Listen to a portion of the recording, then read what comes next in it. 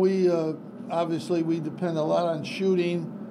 We start off the game making shots. We got the same shots the whole game, but we just we didn't make them. Our defense was about pretty good, solid, but we depend on making jump shots, and we haven't really made them.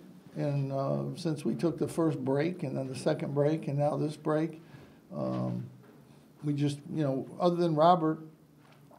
We're about 5 or 6 out of 33, and Robert saved us for a while. But we're just not.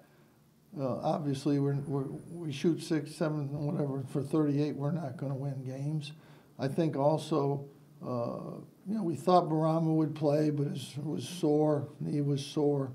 He practiced 5 or 6 days in a row, but his knee was sore, so he couldn't go today.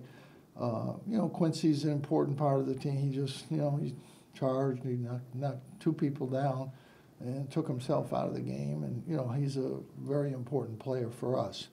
But the bottom line is we got shots that we can make and need to make, and we didn't. So, that was really, at the end of the day, that was the game. Our defense wasn't great, but it was good enough. But our offense, we just didn't make shots that we have to make. We had open shots, but, we didn't make them. Questions? First question is from Anthony DeBundo. How would you assess the shot selection down the stretch there in maybe the last 5 or 6 minutes or so? Well, Allen took a really hard one that he made, and then he had another hard one that he missed. But we got Buddy a good shot off the curl. I thought, Joe had a couple looks, but, we missed too many shots the whole game, bottom line. Next question from Nico Tamurian. Thank you, Susie. Coach, I know it was happening, obviously, as you were getting ready for the game, and I was just wondering your thoughts on today's events. It's a sad thing. I'm just not going to get into politics. 2 people canceled their season tickets because I said that I think the election's been solved. It's over. And 2 people, that's how crazy these people are. Some guys had season tickets for 38 years. He canceled them because I said the election is over. And he said, no, it wasn't. It was fixed. And it's sad. Sad for our country. We're just an awful, awful thing. But next question that's it. I'm sorry, Coach. Go ahead. No, I'm done. Next question from Mike Waters.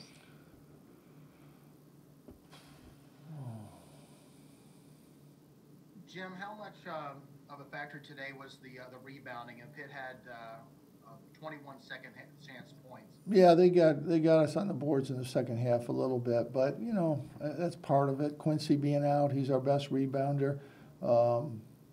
That hurts us for sure. And the other thing, it's shots. Kadari's got to understand they're leaving him open. They're saying get off him, get off him. They're leaving him open from the 3-point line, and he's got to drive and make plays in those situations, which he did after the first couple. But he needs to see that he's not making those shots in practice yet, so he's got to be able to drive. But yeah, the boards is a problem for us anyway.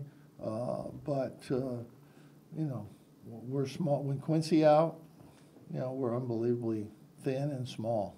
There's no question about that. Next question from Stephen Bailey. Hey, Jim, I wanted to ask about the inbounds play with 8 seconds left.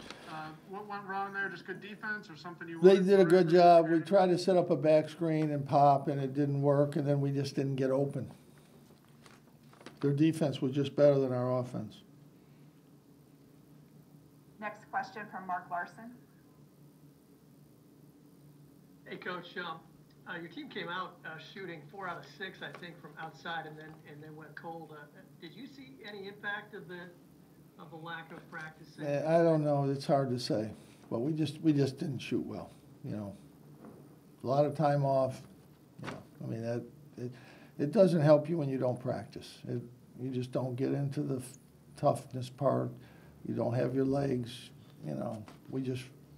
Legs ran out of gas. You take Robert away after those 4, we were about 4 for 30. That's not going to win many games. Next Next question from Donna Dakota. Yeah, hey Jim. I'm curious about what you saw in Rob that you inserted him into the game today. Woody had been sort of getting those minutes. Woody hasn't practiced and Robert has, so I was going to go with Robert anyway. And then they were in the zone situation, and you know he can shoot. We know he can shoot, and you know he knocked down some shots. We know he's a good shooter, but he's had practices. That's the main thing. He practiced every day, so Woody was not able to.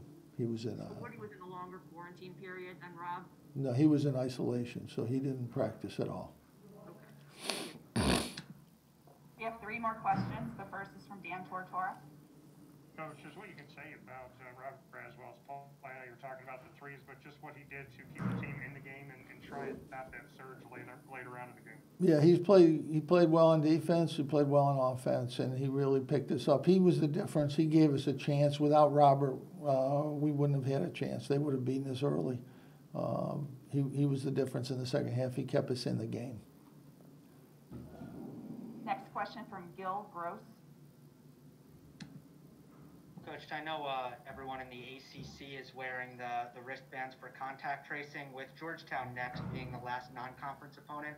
I was wondering if you know if they're also wearing the wristbands. I don't know, and it doesn't seem to matter anyway whether you're wearing them or not. They don't take it into consideration when you play games, so I don't know. We wear them.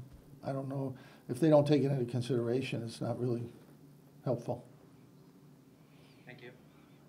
And our last question will go back to Mike Waters. Jim, as part of Quincy's development this year, is part of it, does he need to learn to stay out of the foul trouble because of how important he's become to you this season? Well, he was not in foul trouble that much last year. I mean, he's never really had that situation, and you know, he played. The first call was he drove. It was very close. The fourth foul, the guy was pushing it on him the whole time, and you know, I mean, he's just got to learn to handle that better. But yeah, I mean, he's still learning the game. I mean, he overpowered a lot of people early in the year, and he's not going to overpower guys in the league.